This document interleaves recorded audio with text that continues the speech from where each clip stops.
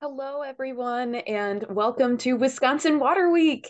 I didn't actually know about this particular week until I found this conference and the convention in Stevens Point this year, and I just wanted to get involved. So today, what I will be doing is discussing a little bit about how we can wade in water education, a discussion on connecting students to waterways.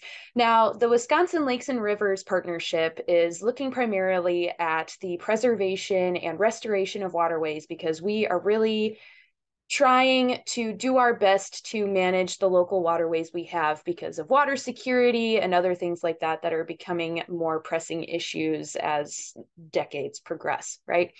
So I'm Darien Becker. I am the environmental educator here at the Welty Environmental Center, and we are located in Southeast Wisconsin, where we are primarily working with pre-K through 12th grade and beyond, trying to get people outdoors and trying to engage people in nature education. Before we go any further, though, I want to make sure that we acknowledge the lands on which we are standing and do a lot of our programming. So specifically in Southeast Wisconsin, a lot of the lands were originally managed and lived on by the Ho-Chunk Native Americans. Specifically, we were talking about the Zay camp, which translated from the original Winnebago language was for Big Hill, which might allude to the idea of why we are called Big Hill Park. We are sitting right at the very top of a big hill, and it's really cool being able to see the different elevation changes that happen in our park and looking at the flora and fauna, taking advantage of that. We want to make sure that we are acknowledging those many generations of Ho-Chunk Native Americans and many others, right? We have a lot of different affiliations going on, a lot of really rich history here in the state of Wisconsin, and we want to make sure that we are acknowledging those Indigenous communities. A little bit about me. So I mentioned before that I am currently the environmental educator at Welty Environmental Center. But I would say that if I was to break down my upbringing, if you will, into three different parts, I would say that first and foremost, I am a lifelong learner. I have my bachelor's degree in environmental biology from Cornerstone University in Michigan, as well as my master's degree in wildlife and fisheries resources from West Virginia. So along those lines, once we collect all of that information, we have to do something with it, right? We can't just write books and have them sitting on shelves collecting dust. We have to make sure that we are asking more meaningful questions so we can fill in those knowledge gaps. And that's where the researching component comes into play. Before I got into graduate school, I took a little bit of time and went around the Midwest and did a lot of different really cool research projects with a lot of really cool collaborators, such as Emporia State University in Kansas and Oklahoma State University in northeastern Oklahoma, doing a lot of different projects in the Flint Hills region there in the Midwest. Once we learn all of our information and we try to collect more information while asking those meaningful questions, trying to fill in those knowledge gaps, we have to be able to teach these things that we learn. So as I mentioned before, I'm working here at Welty, but before that, I got a little bit of an interest in environmental education while I taught for a year in South Carolina. So I was able to teach in a lot of really rich habitats such as maritime forests and barrier islands, talking about barrier island formation and all of these estuary habitats, and it was amazing. So I am back here in the Midwest in the Great Lakes states of Wisconsin, and I am very excited to chat about how Welty came into effect here. So Welty was formed in 1999, and like I mentioned before, we do a lot of programming with students and children of various ages, as well as adults and families and other groups. Primarily, we do a lot of our work through field trips, as well as summer and school year camps, public programming, and with different types of groups. And all of these programs that we do at Welty are trying to shape our general mission, which is through providing leadership in environmental education by equitably engaging the diverse residents of the state line region. So we're not only serving Southeast Wisconsin, we're also serving some of North Central Illinois as well. But we are fostering that appreciation for nature and providing that that outlet for learning about how to be stewards of the environment in which we live, and maybe sometimes recreation is involved there as well. All right, so our first step of learning how to wade in environmental education is we need to connect our students to their waterways, right? And our first question is, what are our waterways that we can connect our students to? And I really love one of my teachers who I learned from in the northern part of the lower peninsula of Michigan in the Kalkaska County sort of area, is loving thy downstream neighbor. And that idea is really interesting to me because we are able to expand our horizons a little bit, looking more large scale at not just ourselves and what the impacts that we make affect ourselves. We're not only looking at ourselves, but also to others. So who is our downstream neighbor? Talking about the Ho-Chunk Native Americans who were once here, we have the Ojibwe, Potawatomi, Sauk, and Mishwaki who were originally here, who would be the downstream neighbors of the Ho-Chunk Native Americans who were once here at that big hill, as I mentioned previously. And the idea of a watershed is really interesting because when you're talking about a body of water or a stream, where it comes from, right?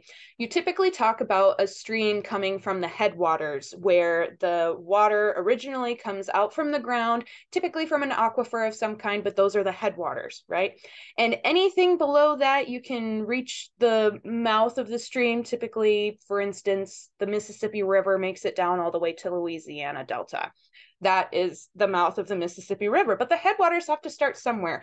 And thinking of it like a body, for instance, if your head is infected, the entire rest of your body will follow suit after a while. Thinking about these streams as veins in an organ or in a body being our watershed, we're looking at these different stream bodies that are all connected, such as the Rock River. We also have Turtle Creek here in southeast Wisconsin, in Beloit specifically, where we are located.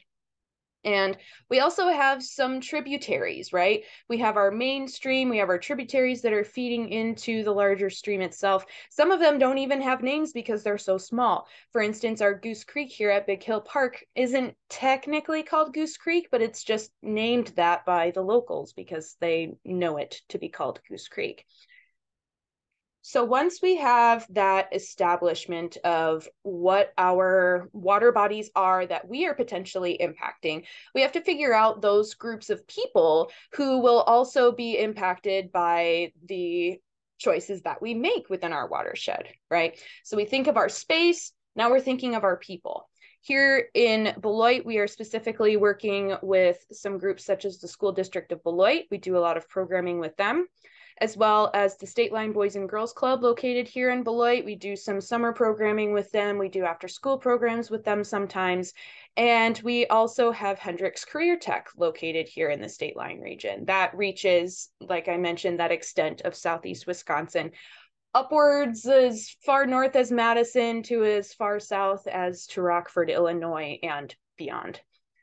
Now, the question is that we need to ask when we are putting together these programs and we're trying to engage these students and these peoples is, what is our nearest water body? So sometimes it might be a little more challenging, especially in areas that don't have as many waterways as we do in, for instance, Wisconsin, Minnesota, Michigan, these Great Lakes states that have obviously large lakes that are here. Otherwise, we wouldn't be called the Great Lakes states, right? So our nearest water body we have to think about, and sometimes it could be something as simple as a sediment pond that's created for the collection of stream overflow or something along those lines. We have an impact on these water bodies, whether they're man-made or they are naturally made. So once we identify those water bodies, we need to figure out how we're connecting these people. We know who they are. We know the water bodies that they're engaging with or that they're secondhand influencing. but we need to identify these different programs that are available for our students to engage with their water bodies. And there are so many. This is just a short list of the ones that I'm familiar with. So definitely start adding to the list, right? We're continually learning, but one of the big ones that we work with here at Welty is Project Learning Tree. And what's really interesting about them is they just recently came out with a new edition of their kindergarten through 8th grade curriculum guide, which is absolutely amazing. Highly recommend both of them, actually, because, you know, some of them are improved, some of them are brand new, but some of them are, you know, coming from the original edition. So highly recommend both of those. We also have, in the state of Wisconsin, we are so incredibly blessed with the University of Wisconsin in Stevens Point because they do so much work for environmental education across the entire state. One of which is their urban forest lesson guide, which you might think, urban forest, aren't we talking about wetlands? But hold on, we'll get there. And we also have some programs such as Project Wet. We have Hook, Line, and Thinker from Wisconsin Department of Natural Resources. So thinking a little more state government, maybe it's not necessarily something you would think of when you hear curriculum development, but they definitely have materials available for you to engage with your students. And I was really interested in this one. So this top left one, or top right one, Respect Our Mother Earth, is from the Great Lakes Indian Fish and Wildlife Commission, which is incredibly amazing, especially when you want to engage your students in not only the ecology, but also the traditional ecological knowledge of the area that you're studying. And I'll give an example of one of those in a little bit. So which have you used before and which are your favorites? So depending on your program and where you're located and what your students are and so on and so forth, you might be kind of dependent on one over the other. Depending on your organization, you might be set to one of those curricula. For instance, obviously, if you're a Department of Natural Resources environmental educator, you might be working more specifically with the state guidelines. A lot of times we have the next generation science standards that we work with for developing these curriculum plans, and a lot of these coincide with those standards. And, you know, every state has its own standards and other things like that to consider. So these next few slides are going to be highlighting some really cool applications and examples of activities that you could do from each of these curriculum guides that I mentioned previously. The first one, we're going to look at the GLFWIC, so the Great Lakes Indian Fish and Wildlife Commission. And one of these is a game. It's a board game. So it's similar to Candyland, you could describe to your students. And each of the squares has a different activity or action that your fish is doing. More specifically, we're looking at walleye and how they are going from egg to fry to adult, and incorporating a lot of that scientific literacy in this board game, essentially. And you're just rolling dice to see how far you go. And the first one to the finish ends up winning. It's a very coherent and cohesive game that students might be able to get engaged with. One of the things that I've run into, however, when incorporating this game in my curriculum is sometimes the words are really small and the students don't really want to take the time to read them, right? So there are many different ways in which we can modify these curricula. We don't have to take them as they are at face value. We can know our students and maybe know their limitations, know the different things that we can try to apply. For instance, we at Welty love to have kids run around. We love the activity component, the exercise component.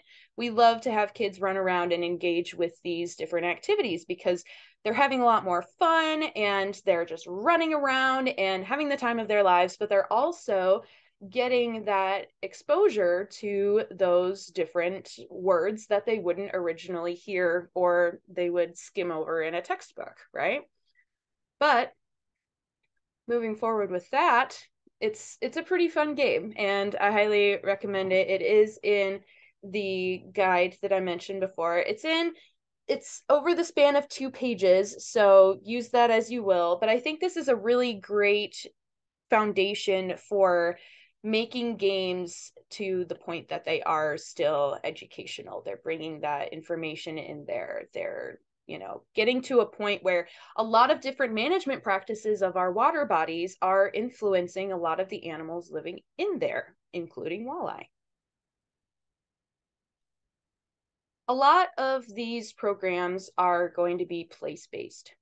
However, we are not sometimes able to go to those places. Ideally, for instance, with Hook, Line, and Sinker, you're reading the water in the context of being a fisher person, right? You want to find a good spot where all of those fish are located, but there are some certain characteristics of their habitat that you'll want to identify, so you can then try to focus on those areas when you're fishing. But unfortunately, sometimes due to funding, we don't have the possibility or the ability to go to these locations to look at them firsthand. So we need to find ways in order to bring the wetland to our classrooms. And there are definitely a lot of ways in which you can do that. You could try to simulate a wetland, and maybe if your classroom is able to have a fish tank, you can incorporate those things like, what are the requirements for our fish to survive happily in its tank? You can get sterilite tubs and get some mud and water and see if there are any insects living there. Well, what are the insects providing for fish? They're providing food, so they might be hanging around there.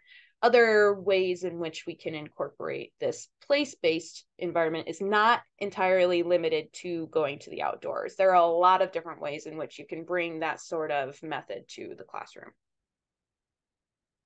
And here we are with urban forests again, right? So incorporating different sort of topics, not necessarily related to water, can be related if you're looking in a larger scale, right? So kind of talking about that watershed theme again. When you're talking about a water system, a lot of different components are being added to that system and creating long-term drastic impacts, right? So the presence or absence of trees in an urban system can do a lot of different things, positive, right, or possibly negative to a water system. And you can talk about that in the context of water.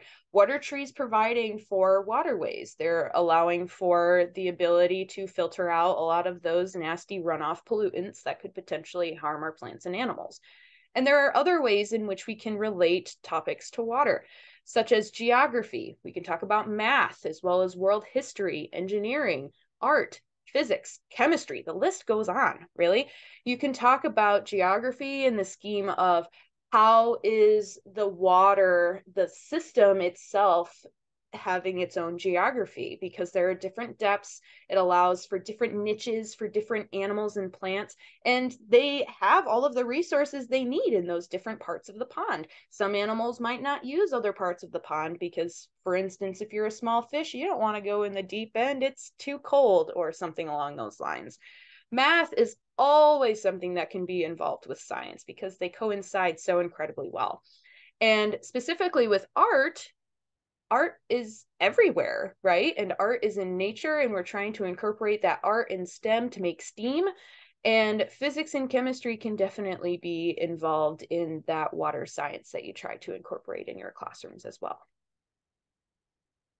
And like I said, this is not an extensive list. There are so many other resources available for teachers and STEM professionals and anybody, even parents who are interested in engaging their children or students with different scientific applications. For instance, the Carey Institute has an all-inclusive curriculum guide and protocols for the classroom before the field trip and after the field trip.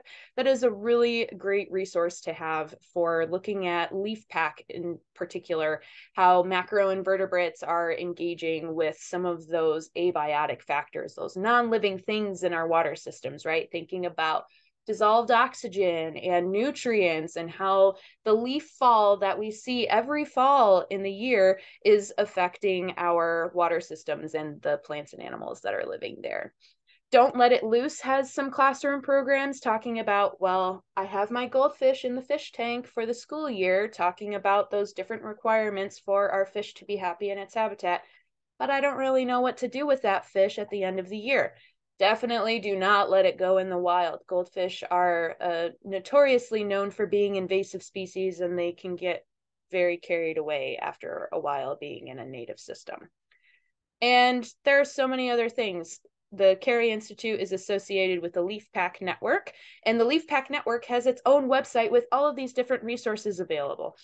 And there are so many more finding ways to engage your students. It's pretty phenomenal.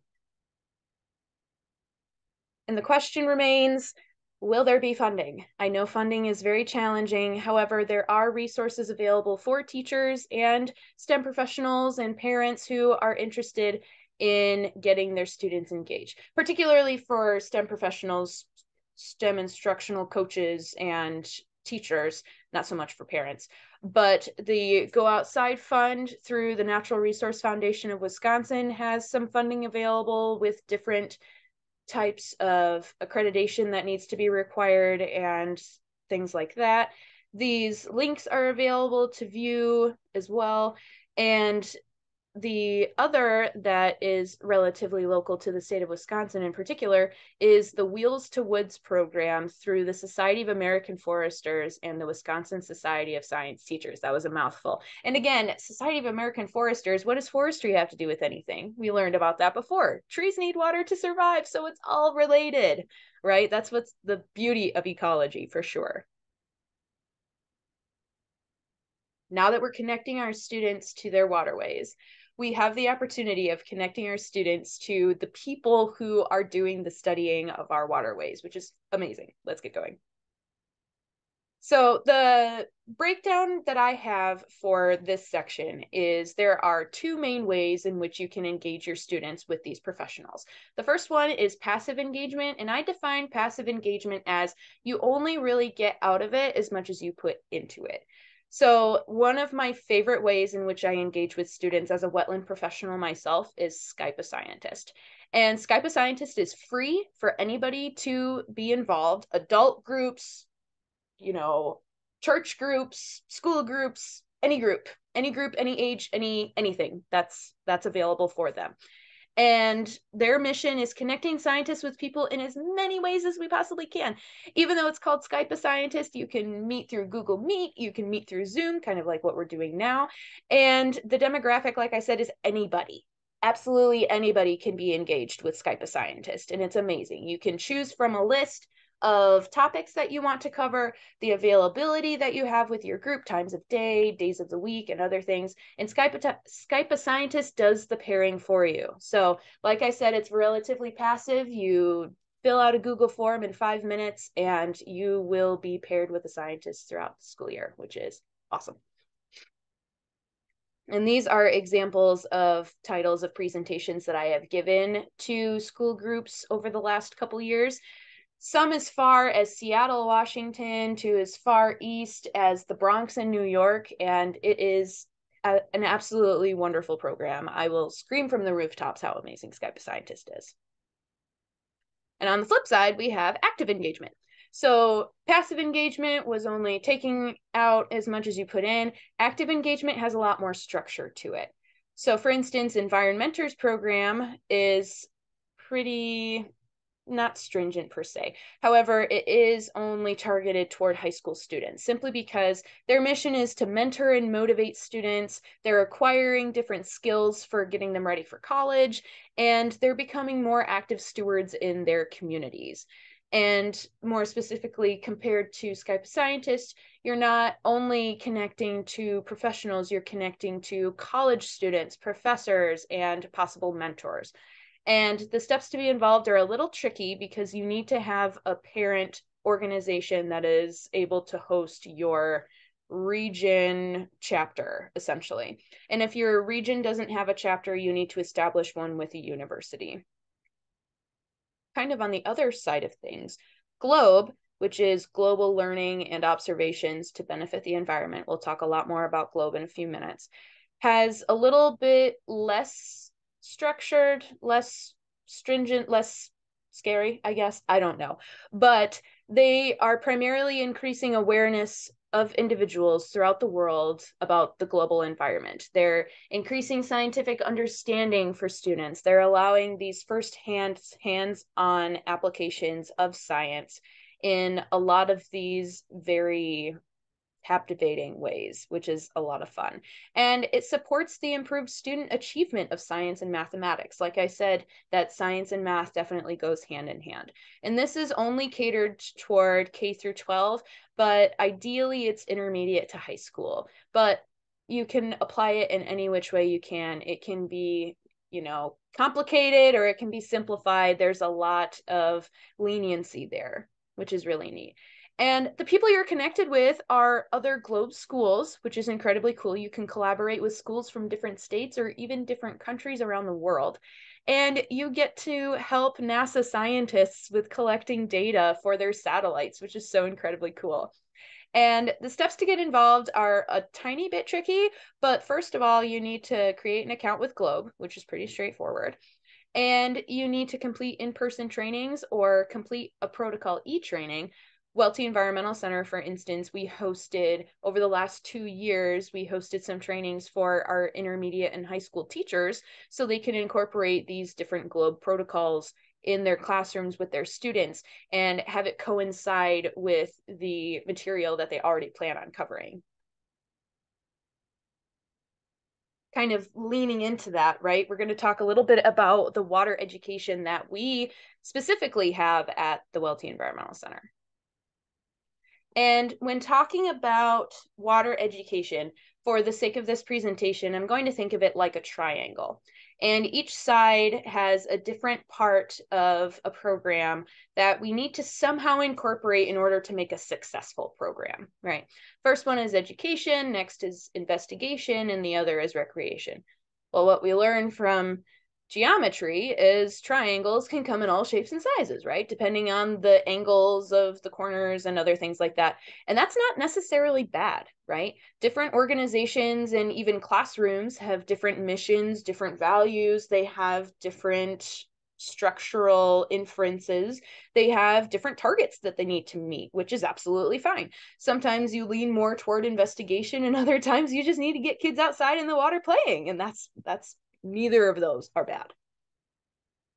And my question is for you. So this is just an idea for the sake of the structure of this presentation. And this is a really good way of thinking about how we structure our programs and what sorts of boxes we need to check, if you will. But there could be other words that we could add to that shape, right? Maybe our triangle needs to be a rhombus or something along those lines. So maybe other words such as creativity or innovation need to be in this sort of shape, these facets of implementing our water science programs. And we need to think about those different facets for our case, right? So maybe some places have a triangle and some other places have a kite-shaped rhombus, who knows? But it's really good to collaborate with each other and try to compare our programs and how they're structured and what boxes we usually check and what works and what doesn't. Here at the Welty Environmental Center, regarding education, we do a lot of field trips, like I mentioned before. And one of them is our 5th grade field trips that are actually starting up here in May, which is super exciting. In 2022, we had 454 students who were engaged, and that included our 5th grade students who came for their field trip, and as well as our high school volunteers who came out to help our students be engaged, and they directed the activities and worked a lot with the 5th grade students, and that was a lot of fun for them. What was especially unique for this high school 5th grade sort of collaboration was the high school students were able to get some coursework credit for their either general environmental science or advanced placement environmental science courses. So they had a little bit of skin in the game, which is a lot of fun. Some of the topics that we cover in this field trip include the difference between biotic and abiotic factors. We're looking at what things are living and non-living in our environments and how they're working together, that ecology aspect of it. We're also looking a lot at macroinvertebrate identification. So getting a little understanding of how those abiotic factors are influencing our biotic factors and how maybe they coincide with one another and tell the same story when we're talking about water quality. And when talking about water quality, we're mostly looking at Lamont test kits, which is incredibly user-friendly. You use test tabs, put them in a vial with some water, you shake them up until they're dissolved, and you see if there's a color change.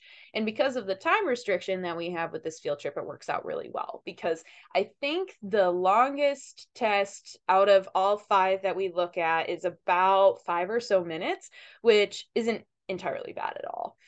And with that, we're able to look at dissolved oxygen, nitrates, phosphates, turbidity, and pH, which is really cool that we're able to get a really good snapshot of how our water quality is looking at Goose Creek at that point in time throughout the semester. Switching a little bit into investigation, talking about GLOBE again, so that global learning and observations to benefit the environment. We have the great opportunity to work with the UW-Madison, so University of Wisconsin in Madison, the Center for Climatic Research. We are co-authors on a National Science Foundation Geopaths grant. So we're working specifically with UW-Madison and Beloit School District and a few other organizations to incorporate educational leadership for community outreach and mentoring for the environment, or otherwise we call Welcome. How welcoming. And what's really unique about this opportunity is we have the flexibility to work with our high school interns to get them interested in a topic and allow them to build their own research projects. For instance, last year, our intern Raven Reginold looked at macroinvertebrate communities and how nitrate concentrations are affecting them throughout the Rock River watershed. Again, talking watershed scale, right? Talking about the entire system within Beloit and elsewhere, and seeing how those macroinvertebrates are being affected. And what's incredibly cool is we have so many deliverables from this grant, one of which is the research poster that Raven put together last year, in addition to our other 2 interns who did some soil work for us and looked at different components of soil structure and temperature and things like that. But these posters are incredible, and you're able to break down the entire project, and working with these students, they're able to concisely discuss their work with you. They're able to discuss how their results are even related to the grand scheme of things. Why should we care that nitrates are affecting macroinvertebrates? What do macroinvertebrates have to do for us, right? But we are able to help these students look a little more broadly and say, okay, even though I don't say hello to, for instance, a dragonfly nymph every day, we have a relationship there where my behaviors affect the livelihood of these macroinvertebrates, which is a really cool thing to see. And the students definitely change over the course of the semester with their understanding of the things that they're studying and their confidence in communicating science, which is incredible. And another thing, which is really cool, is one project can potentially lead to another. So with Raven's project, she discussed that the results found can vary by other factors, such as dissolved oxygen and tree cover. And this year, I am working with Oliver Devlin, and he is studying how dissolved oxygen and nitrates are affected by deciduous trees, which allude to the idea of how much leaf fall is falling into the streams and causing a lot of that nutrient mixing and other things like that. And along those same lines, GLOBE has the partnership in the entire Midwest and the entire nation. They have student research symposia for each region, Midwest, Northeast, Northwest, and so on. And these students are able to not only communicate their research to us, you know, who we've worked with for months and months, but also professionals from University of Wisconsin at Madison and other students from around the Midwest. This weekend, we will be attending in Madison, and there will be 47 students there from Michigan, Ohio, and Wisconsin, which is an incredible opportunity to work with students and collaborate with them, maybe thinking of projects that they could pursue when they go off to college. Switching gears over to recreation, a lot of what we do, like I mentioned before, is summer camps. Specifically, we have our traditional Big Hill Adventure Camp, which we have from Monday to Friday, 8 to 5, and with a little bit of change of structure. So this year, we're only going to have about 6 weeks of camp, and I'll tell you why in a second. And previous years, we've had 10 and a half to 11 and a half weeks. And that half a week is because the school district has to start their school year and we can't have camp during school. That makes sense. And in previous years, we've had about 65 unique campers per summer. So sometimes our campers come for the entire summer, which is absolutely great. Others come and go with alternate weeks depending on their availability during the summer. Regarding employment, though, we have 4 to 5 camp educators. Usually we have 2 in the morning, 2 in the afternoon, so it is a part-time position. But these people are high school and college students, which is really cool, being able to have that opportunity to learn as well as work and have a lot of fun doing it too. And I really love that this position allows for these students to learn a lot more about science education and just ecology in general. And these students are either coming from or going to Beloit College, UW-Stevens Point, Platteville, and Blackhawk Technical College. So a lot of these students are coming in from different places, but they're going off with a lot of really cool work experience while being here. And one of the ways in which we engage students in these water-based, place-based education programs is we have entire weeks dedicated to water.